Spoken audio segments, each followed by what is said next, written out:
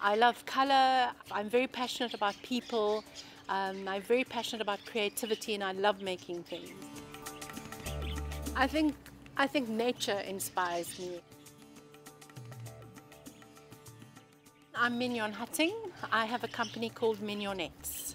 I work in textiles and felt and wool, jewellery design. In my journey currently, I've just left a company that I worked for, an NGO, for 20 odd years, and I'm now currently on my own creative journey, something I've wanted to do for a really long time. The richness of colour inspires me. I think different regions for me have different types of colour and richness of colour. The water inspires the way you tie your fabric up, the way you put things together. I think it does tie with nature. If you think about shadows and you think about shape in nature, you think about the beautiful leaves and the way trees grow, and if you see reflections of things as you're walking on the beach, that's all greatly inspirational.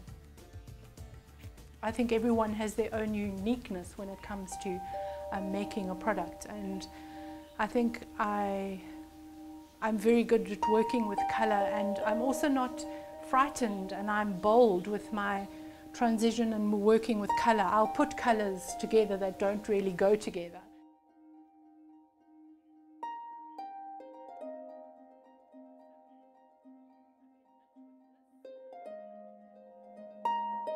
I really appreciate the way that she brings everything together, and in her own unique way, and how she integrates different methods of working with materials.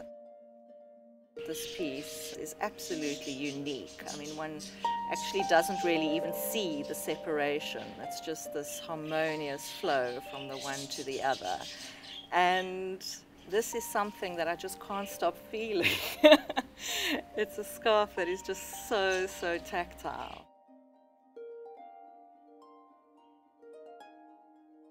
Well, when I see somebody wearing my product, I think, did I actually make that?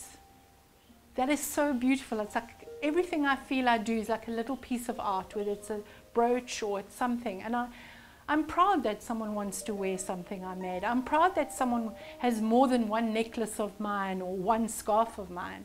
And every time I make something, somebody always wants it. So I must be doing something right.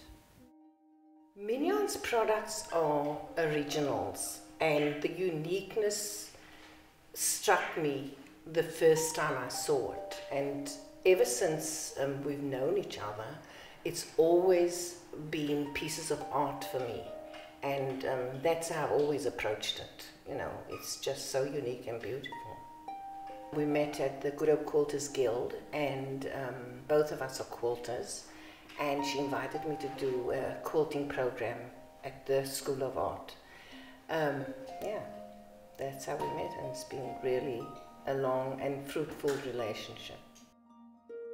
I love to support local, so I encourage people to buy from local people that have either grown something or made something. I think it helps our economy, it helps the country, and I would much prefer to pay a little bit more for something and buy from a local person than from something that's been imported.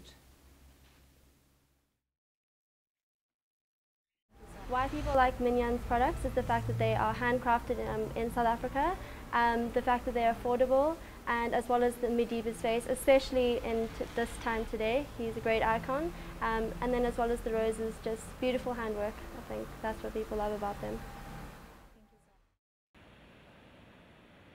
Now that I'm full-time in my business, I'm hoping to come up with a range of clothing, a range of fabric, and a range of jewellery, and I'm just hoping that this can go in places that I never dreamed they would, and I just feel I'm just starting to fly.